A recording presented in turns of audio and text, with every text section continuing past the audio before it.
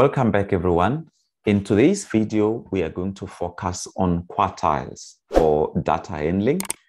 That is about dividing your data into quarters. Those will be 4 equal parts. Let's say, for an example, we have a rectangular shape. Let me draw a rectangular shape here that we want to divide into 4 equal parts. So the first thing we will do is to split it into 2 halves. So we're going to have 1/2 here and 1/2 here. And when we add these two, they give us a whole number, which is a 1. So now, after we've divided this into 2 equal halves, we have to divide the first half into 2 halves as well, and divide the second half into 2 halves again. So here we will have 4 quarters, which will give us a total of 1 as well. But the first thing we did was to divide the whole shape into a half so that we can get a half. So getting the first half or the center of the first half, it's going to be easier.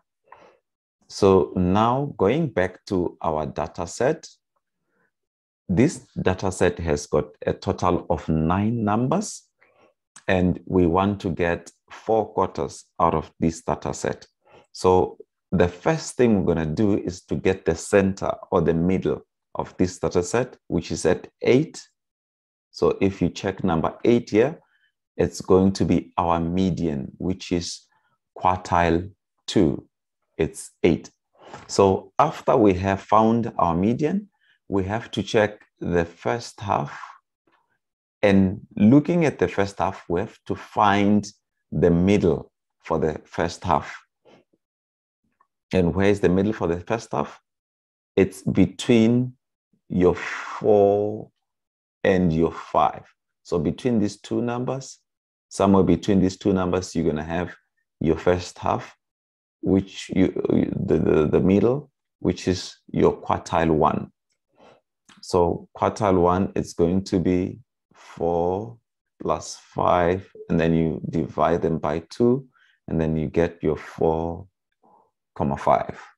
So if you check here, you have got 2 numbers here on this side, and then you've got 2 numbers there.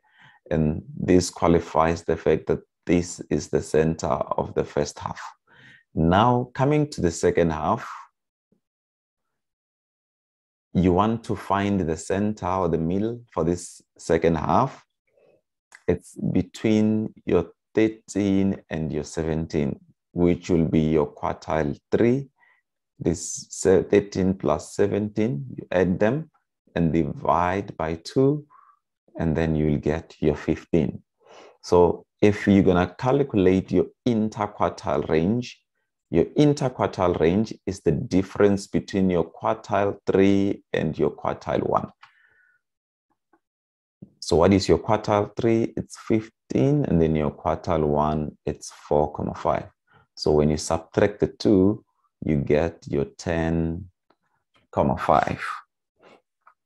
So moving on, let's say we have an even data set, one that has got 10 numbers. The previous one had 9 numbers. So this is an even data set that's got 10 numbers. So we're going to do the same thing. It's a similar method. We check the center for this data set. It's between your 8 and 12. This is Q2. So 8 plus 12. So remember, you need to first find the center for the whole data set. That is your Q2 or your median. And then in this case, it's going to be 10. 8 plus 12 divided by 2, it's going to be 10. And then again, I come and check the first half. This is my first half. And I look at the center, try to find the center for the first half. It's at 5. So at 5, it's Q1. Why do I say at 5 is the center? Because it leaves 2 numbers on its right-hand side, and then 2 numbers on the left-hand side. So Q1 is going to be my 5. And then I come and check the second half here and try to find the center. It's at 17. And that will be your quartile 3. So again, if you're going to calculate your interquartile range, it's your IQR equals to the highest quartile minus the lowest quartile. So some make a mistake of subtracting the quartile 3 minus quartile 2 or quartile 2 minus quartile 1. That is incorrect. It is the highest quartile, which is Q3, minus the lowest quartile, which is Q1. So in this case, Q3 is 17, and then Q1, it's 5. So 17 minus 5, it's your 12.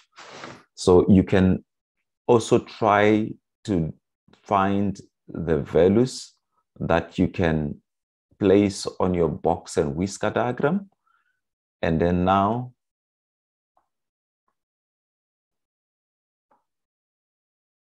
let's say I try to draw a box and whisker, but in the exam, they will never ask you to draw a box and whisker diagram for maths literacy. They draw it for you. Let's say, let me try to label them here. The points that are key. So at A, it's your minimum. At A, it's your minimum. And then at B, it's your quartile 1. At C, it's your quartile 2.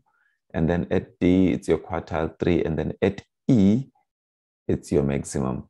So looking at the data set that we just dealt with here for 10 numbers, our minimum will be 2. This 2 is going to be our minimum.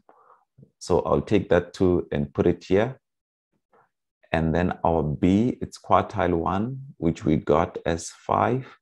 And then our C, it's quartile 2, which was 10. And then quartile 3, it's 17.